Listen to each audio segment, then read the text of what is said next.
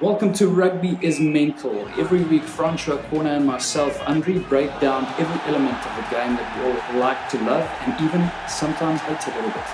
From the scrumdowns to the sidesteps, the science to the psychology, coaching and the couch politics, as well as the money and the mental game.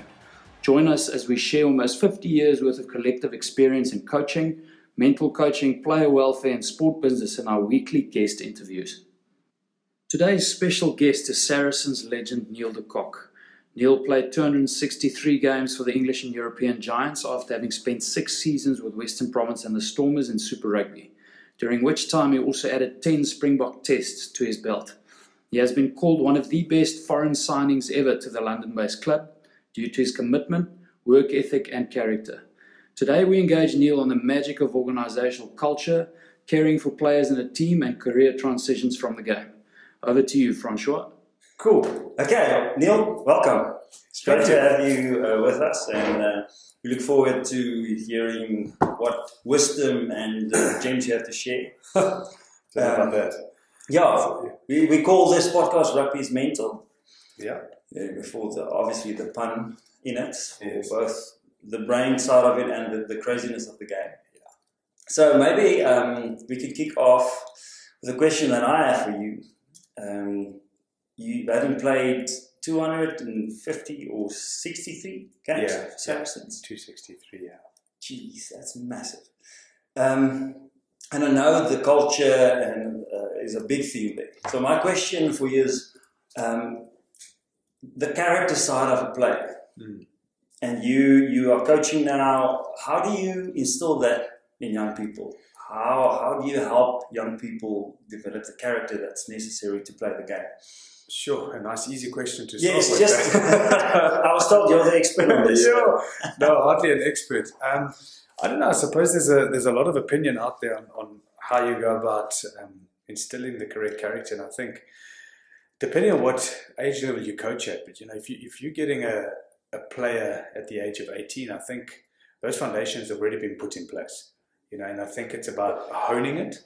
And I think it's about, I suppose, if I take Saracens, for example, it was, high level was quite a simple approach. It was get people to work unbelievably hard and treat people unbelievably well. Brendan Fenter come in with Edward Griffiths, and these guys took the mantle and they led incredibly well. At a time where a club was at its probably one of its lowest ebbs, struggling for form, struggling for consistency, and they came in and they preached, or rather lived what they preached, or practiced what they preached. Can you remember some of the things that you as a young player saw and inspired you and said, okay, I want to be like that?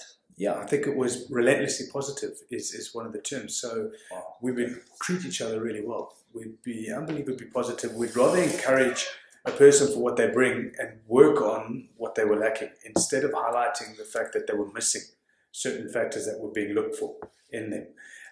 It was about listening, being open, encouraging the guys to make mistakes and not fear being lambasted for that. And whether, I think, as I said, the timing was great. There's a lot of timing involved in this, and the timing was great. The personnel is crucial. So we had the right guys at the right time, led by the right people, and 8 months later, it might have been a disaster. The way it was run, but we were told, work unbelievably hard. Your work ethic is the first thing that's going to be looked at. Attitude was a deciding factor whether players were actually going to have a career at Saracens or not. And I think if I take you back, there was a year, this watershed moment when there were 14 players who were fired on the spot on 14 players on a Monday morning prior to the season ending, 6 weeks before the season ended. And we still had 6 weeks to run. I was fortunate enough to be one of the guys still to stay on, but we had 6 weeks to run in the season with 14 guys who knew that they had to go and look for a job elsewhere. And that was hard. But the deciding factor as to why the decision was made on those 14, and admittedly the coaches then said, and Brendan said that he obviously made a mistake once with one or two of the players, and it's not a perfect science, but attitude was one of the deciding factors into him deciding who stayed and who left, because he needed people who were like-minded, people who wanted to be on this this train to getting Saracens to the levels that they are playing at today. Be spoiling players. Others would view it as play development and focusing on everything outside what makes a player function on the field. So, for an example, Marcelo Bosch is a good example, who played centre for Saracens for quite some time, Argentinian international. He came in for his negotiation, so to speak, and he met at a coffee shop. I quite like this story. And him and his wife went to go and meet Brendan and Edward, and they sat at a coffee shop. And Brendan and Edward sat down at the table, and they said to Marcelo, please go and buy us some coffees and get some pastries and things. And it took him probably 10 minutes because it was quite a busy time. And they proceeded to negotiate and have a discussion with his wife. And he came back and brought the coffees, he sat down, and they said, right, we're sorted, we'll see you in 6 weeks' time. Wow. And he said it was the most bizarre negotiation. And the whole premise behind it was that, Marcelo, we vetted you. We know what you bring. We've spoken to coaches. We've spoken to some of your ex-players that you played with. We've spoken to your doctor. We know what we're getting out of you. We know what you can do on the field. We can watch 100,000 videos. But we need to know that your wife, who's moved from Argentina to France and now to England, is going to be happy. And if she's not going to be happy settling in London, then we're not going to be able to make this work. Wow. So the focus was on more than just what the player was bringing to the field. It was about the fact that when he went home every day after training, that his wife would be in a good space and pretty happy with young children. And the focus on those little things. There were initiatives brought in, and it's not new age, but there was a creche that was run at the club on a Tuesday and a Thursday morning, and then a Tuesday, Wednesday, Thursday morning, where all the players with young kids could bring their children in for 3 hours a morning, and the club financed that. And it's amazing the difference that those small things made. There was a little coffee club, for instance, and there's silly examples. A coffee club that was run for partners and wives once a week. Just that they could mingle, that they could get together, that they can build relationships outside of what we did on the field. And it was those little things which didn't cost an arm and a leg, but which went so far into a player deciding that he would rather stay at a club and earn less money than go to another club and earn 20% more, but not get treated as well he was being treated at Saracens. And I think those are the little things, those little initiatives that went a long way, in determining whether a player was happy or not at a club. And the challenge is, ultimately, if you're not playing, are you happy? Because we all know, we're all competitive human beings. And if you're a number 2 scrum half and you're not getting any love and you're not getting selected week in and week out, are you still happy to stay at a club that treats you the way they're treating you? Or are you going to go and search for another club in search of more game time? Now, there are examples of 3 or 4 players who did leave. You had the David Strettles, the Chris Ashtons, you had Aaron Morris go to Harlequins because they were frustrated. For one or other reason, Aaron Morris was young, he wasn't getting an opportunity to play, and he wanted to play. And it's not a perfect science. It's not going to work for everyone, and it's not to say that it was perfect all the time, because Saracens, trust me when I say this, went through periods of real difficulty. But I think what stands them apart from, or sets them apart from everyone else, is that when they did go through a dip of 5 weeks or 6 weeks, I still remember a year we lost 5 in a row, they found a way out. And I think a lot of that has got to do with everything that was put in place off the field. Because everybody had each other's backs. And yes, we had capable players, we had good coaches, we had great facilities, but so do many other teams. And when they get into a dip, they struggle to find their way out of it. And Saracens have managed time and time again to find their way out of difficult periods. And I think a lot of it, not all of it, a lot of it's got to do with the culture that has been embedded over the last 10 years. Corné, shaping players overseas. Yeah, before I get to that, I read an article on the Barcelona Soccer Academy where they, even as young as 6 or 8, they would identify the 6 best players, most skillful, and then they'll drive the culture of the club, whatever that might be, very, very hard, only on those 6 guys, with the idea in mind that when they become the core of the team, that they would carry the values. So my question is, do you think that's also part of the secret? I think there's a core group of players at Sarries that came out of the academy that still it's still there? Is that you think that's the key to the longevity of it? Because it's not easy, but it's easier to get the culture right, and then 4 years players leave, new players come in, new coach. Yeah, I think part of the success is definitely the succession from within policy that Saracens have had over the years. In terms of the coaches? The coaching in particular. And I don't think necessarily Saracens would rush to bring in an external coach to take over.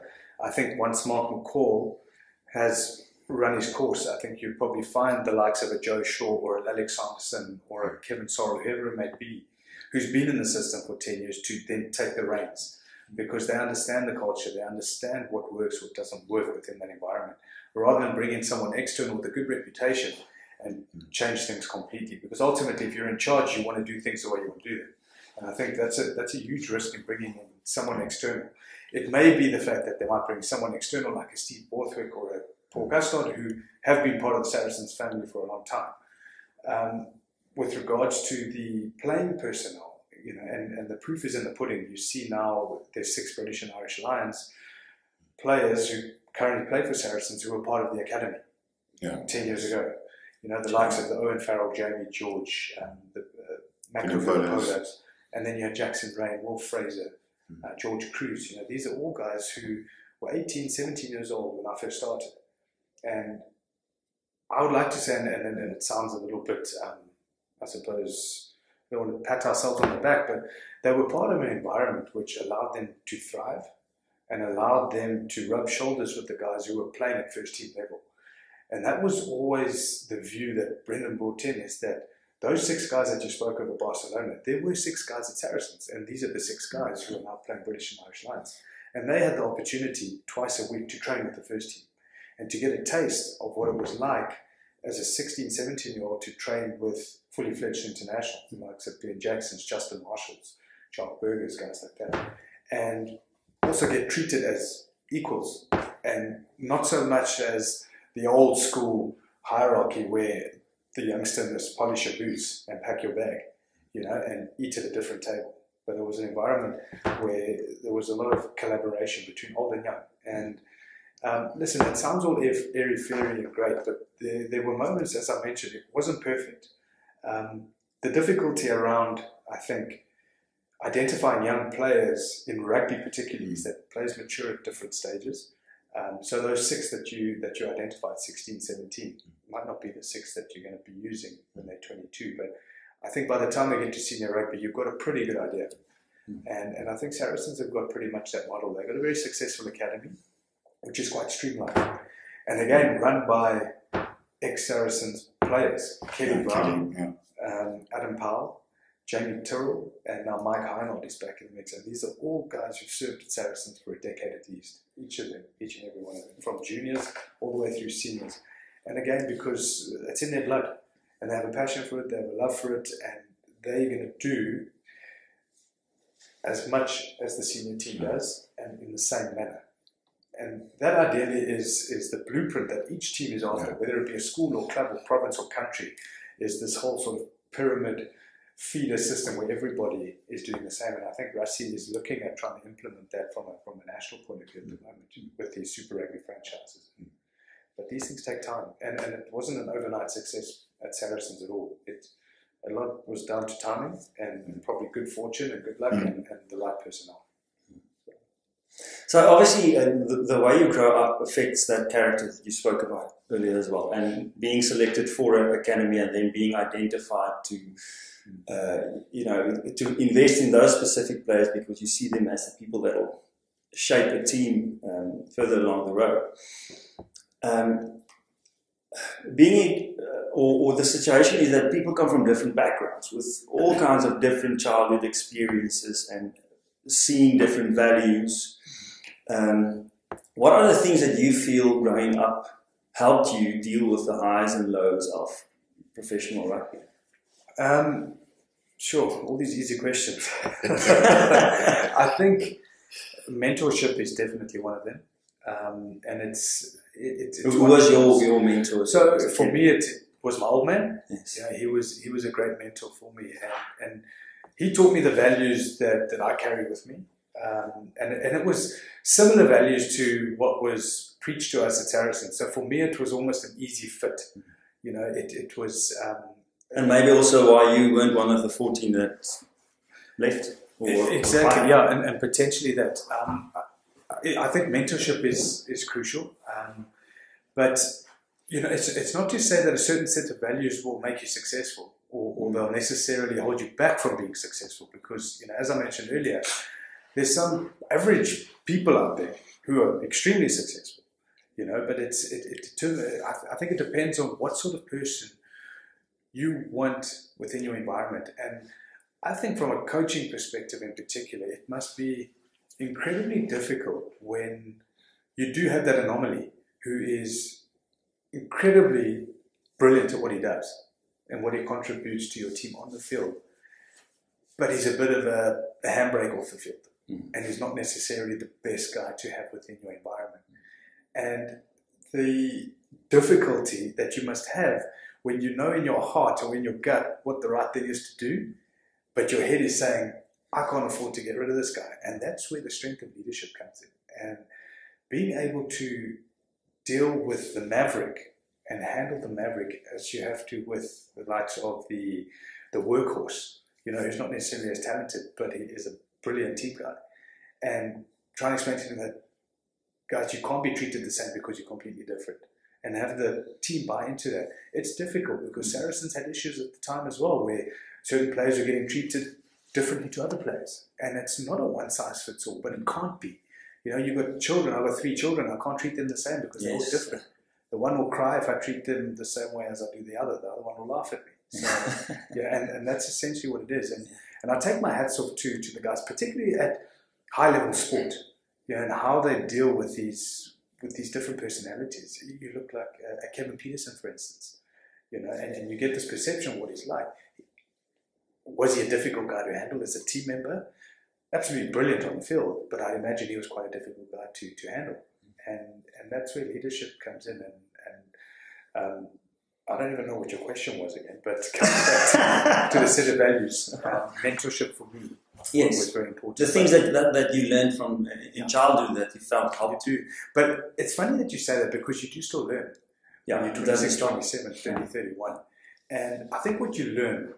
Sorry, Neil, I'm asking that because you said it's kind of set at 18. So I'm just wondering how... I think it can...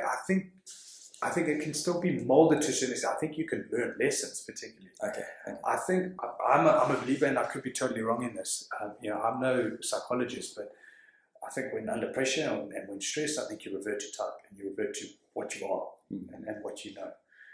I think there are valuable lessons to be learned in the journey, particularly in an environment, in a good environment that you're a part of. You know, one being sacrifice and being able to put the team before yourself. You know, one of the things we've always said that if the team and if the coaching staff don't actually care who gets the credit, can you imagine what we can achieve? You know, and it's just simple things like that. If you're not worried about the plaudits and the pat on the back and you work together, how much more you could probably achieve than worrying about being the one, you know, getting distracted by the awards and the accolades. Yeah. So, and it's things like that that you can learn. So I've seen quite a lot of examples, heard and read a lot of examples about organizations that stick their values up against the wall. There might be 50 different A4 pieces of paper printed out with different catchphrases on it and motivational posters and so on. But at the end of the day, the difference between an organization that makes that work as their culture, you know, those values that make up their culture and those that don't, is essentially how the behavior reflects those values. Absolutely.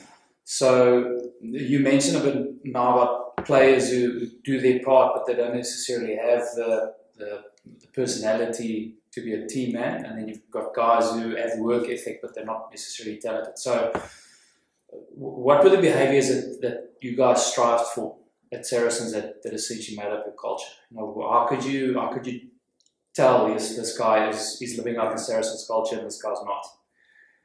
Again, difficult to pinpoint, but I think essentially, you know, those behaviors, you know, as mentioned earlier, work ethic was a non-negotiable, you know, in terms of what you brought to the party. That a 90% effort wasn't going to be good enough, and you weren't going to be a part of the group. And we actually saw one or two of the players being let go because of that lack of effort. The honesty part and the discipline part, as I mentioned earlier, conducive to good relationships and also to be successful, were definitely behaviors really that epitomized what we were trying to encapsulate there at Saracens. Treating each other well was incredibly important to everyone at the club. There was never ever a reason. Yes, we pushed standards to a certain degree, and we'd lose our rag, and we'd probably swear at each other. And it was always important to pull each other back up when that did happen and say, this is not what we're about. And if I use an example, as I mentioned earlier, Saracens went through dips in various years that I was there. And we lost 5 in a row the one year, we lost 3 or 4 in a row, we got knocked out in the quarterfinals of Europe, and we didn't get out of the pool stage. And whenever there was a problem, and we knew there was a problem, it was never ever about something on field, because that was the easy fix. It was the easy fix. I could tell you on 5 different occasions, we sat together as a team, and it was never talking about why is our defense so leaky at the moment? Why are we not scoring tries? Why is our kicking game not working? Those are the easy fixes. It was a discussion with 30 or 40 blokes in a room like we're sitting in now, saying, what's going on? And it sounds all airy-fairy again, but it was a case of, and it would come out. After 10 minutes, someone would say something, I'm frustrated because I feel like we're not treating each other well. And I don't feel like I'm bringing my part because I'm getting crapped on every left, right, and center. And this is not the way we do things around here. And ultimately, that's what got this team out the spiral. Yes, we looked at the defense, and yes, we looked at attack, and perhaps it was a strategic thing that Corné is good at. But it was the softer skills, and it was those softer things, those off-field issues that needed addressing. And it's easy to just paste those over and say, everything's fine. And it's hard because, again, it comes down to leadership. And whether it be Mark McCall, who's a much quieter, sort of unassuming leader, as opposed to a Brent Fenter, who is your extrovert leader. They're both equally good and effective. So it would always be the off-field issues that would get us out of that spiral. And it was about trying to determine. But that comes with being together a long time. And that's an important point that we haven't raised, is that successful teams, and you'll know this, you would have studied this, is that successful teams, the Man Uniteds of old, the Barcelonas, there's a core group of players that have been together for a long time. They know each other's moves left, right, and center. They know each other's personalities. And I always refer to this as a critical mass. Now, you spoke about those certain behaviors, and there are certain guys who don't necessarily reflect those behaviors. But as long as there's a critical mass within that 40-strong group of players, and yes, there'll be 2 or 3 who fall off the wayside, but if there's a critical mass of positive influences, it'll outweigh the negative. And the negative will eventually pull in line and follow. The minute that balance gets distorted, that the negative mass starts to impact that positive mass, then you're in trouble. And I suppose it's about keeping a finger on that. But there's always that old saying of, don't worry, the system will work them out. I don't believe in that. I think that's nonsense. It comes down to leadership again, because only the leader has the power to out someone who doesn't fit into an environment. We can all be players playing together. The 5 players are not going to kick out one player. I've never seen that happen before. It comes from leadership, because those 5 players don't have the power to do it. It's funny, this is actually going to be my next question. So who was responsible for making sure, that odd one out is sorted out? Did the team go to the team management? Yeah, that's it. It would be exactly that. It would be team management who would ultimately have the final say, because you as players, you're a co-player, or you're a player alongside another player who you have an opinion of, and ultimately, and it sounds like school, but listen, this didn't happen often, but at least we were in a position where we could air it, and you could get it out there, So it wasn't discussions that always happened down in the change rooms, or in the cars on the way home and things like that, because that's the danger. If you're not able to address these things in front of each other, then things start to fester. And it's tough because it's there's a lot of egos. It's high-level sport, and it's incredibly competitive, and everybody wants to play. Everybody wants to win. Everybody wants to be in that starting lineup, you know. So, and in a group of 45 players or even more and coaches, you know, you're not necessarily going to like everyone who you work with.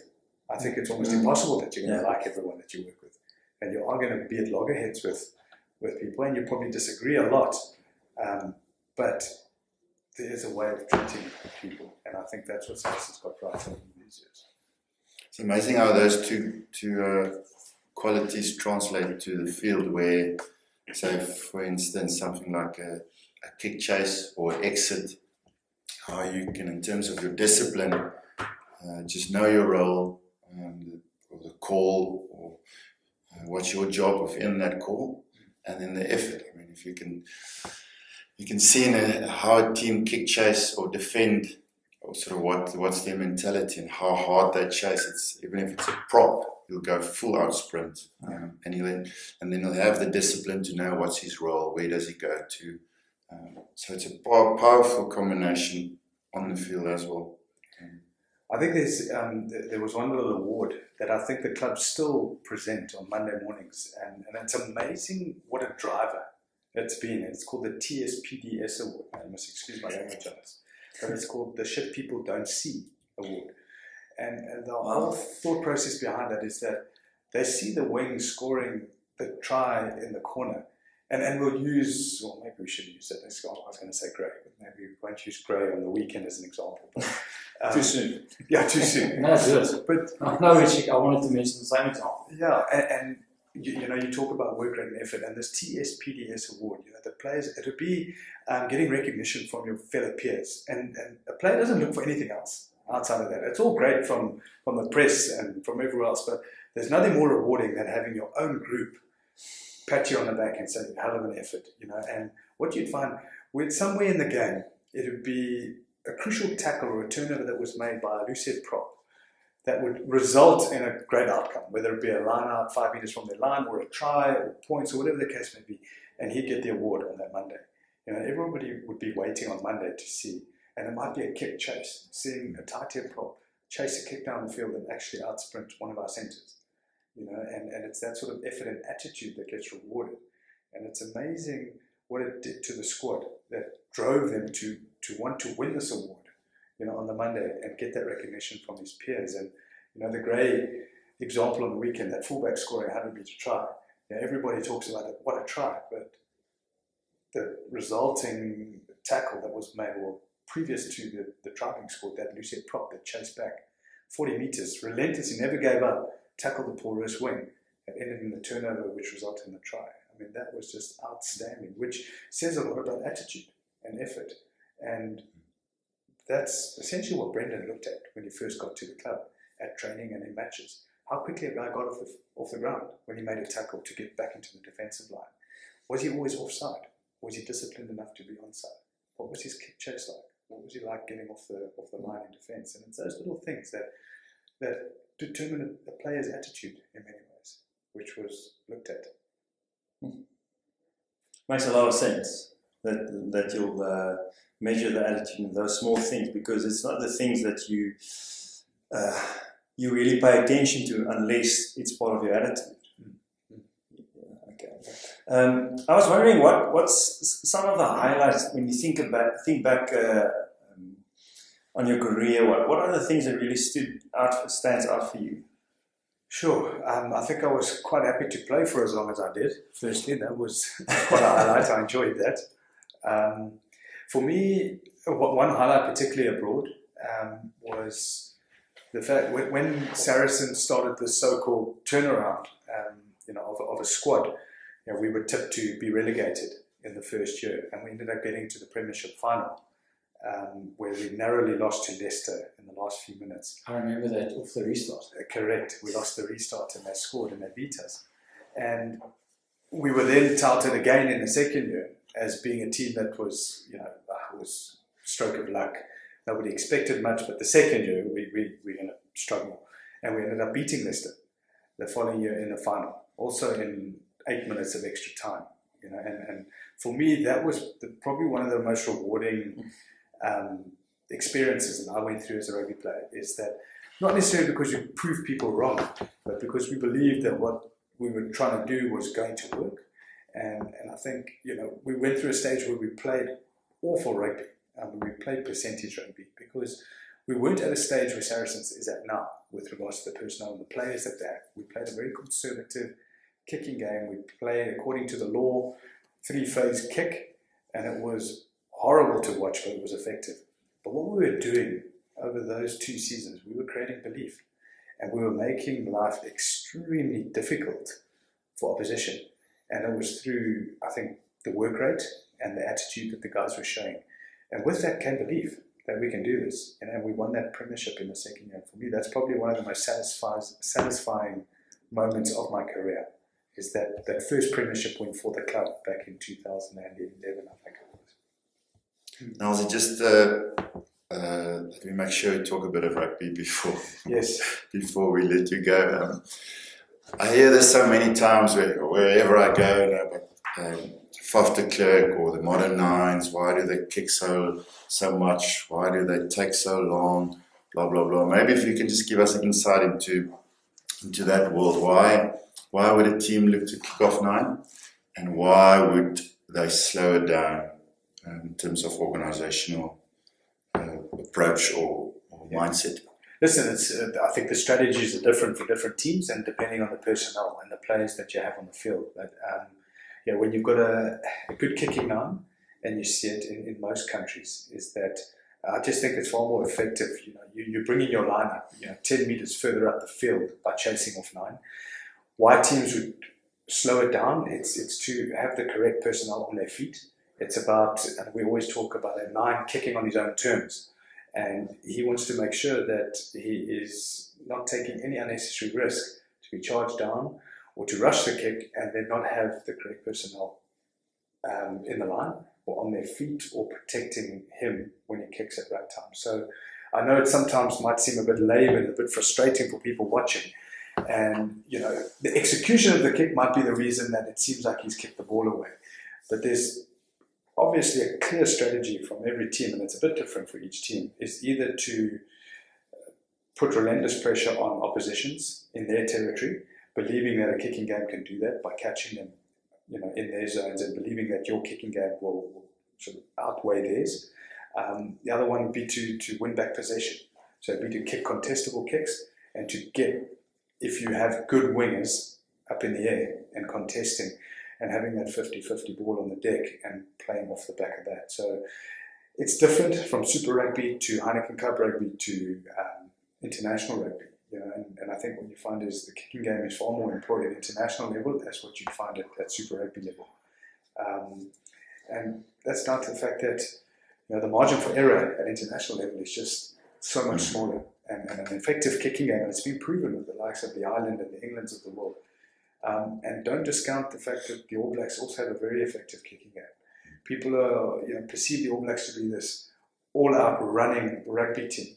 And if you look at the stats, you'll see they kick just as much as any other team does. When you say right personnel on the ground, on your feet, is that so you want to play the props, for example, Correct. Hit up a pot with 2 props? Yeah. So in an ideal world, you don't want your front row or your tight 5 in the front line chasing a kick downfield.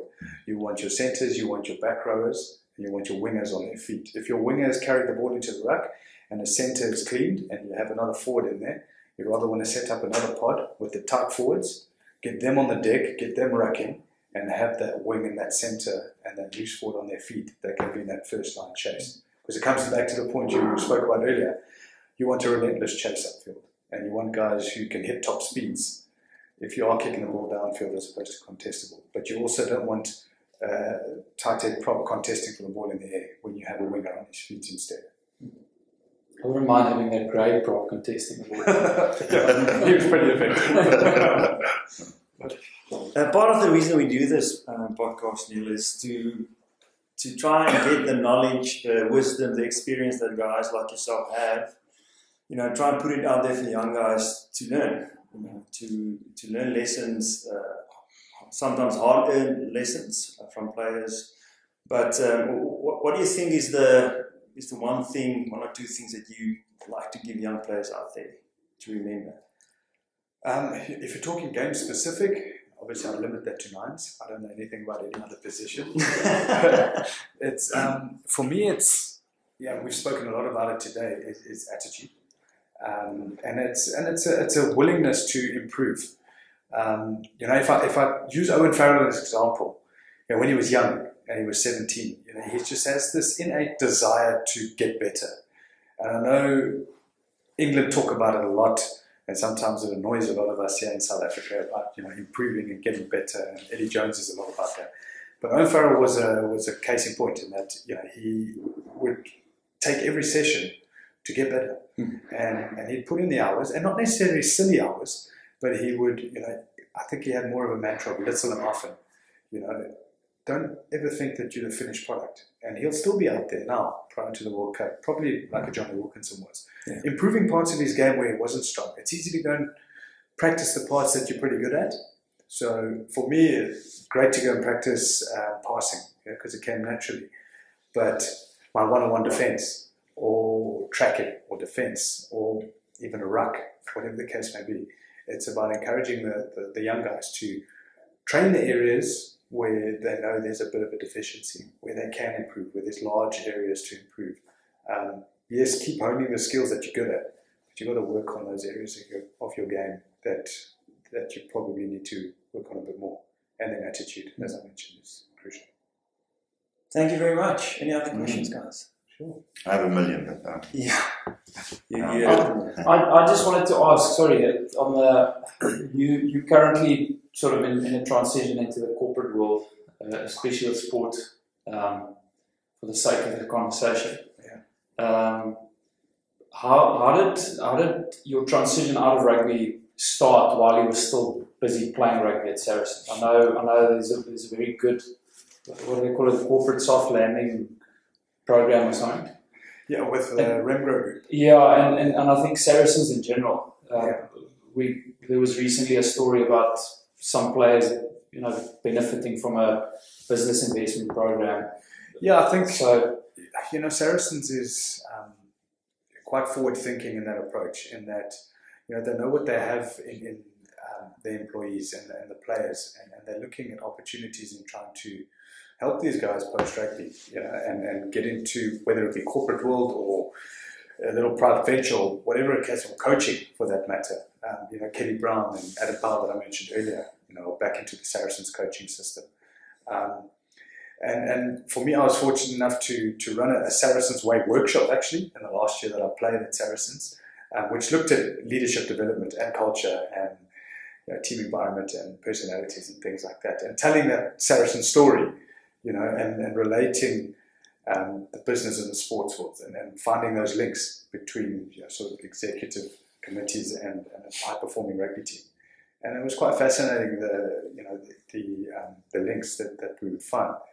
And then after that, I was fortunate enough to be offered almost an internship through Remgro's involvement with Saracens, a year's program whereby I jumped around 4 different companies just to get a taste of the corporate world and what is out there. And currently based here at Stellenbosch Academy of Sport, working alongside the likes of Corné and looking at 1 or 2 other little programs and initiatives we're looking to launch here. So it's by no means easy. I've been very fortunate that I've had a softer landing, and I must say that I can imagine how difficult it must be when you don't have that.